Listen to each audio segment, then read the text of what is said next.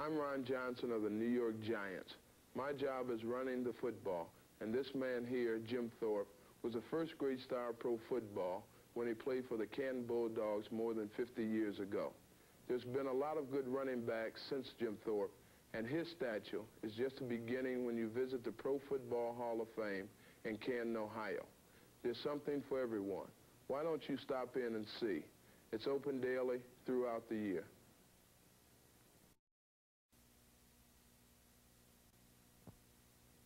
I'm Willie Lanier of the Kansas City Chiefs. Every player hopes that someday he'll be part of the Pro Football Hall of Fame. I know I do. But there's something here for everyone, young and old, male and female. The enshrinement area, great movies, treasured relics of the past.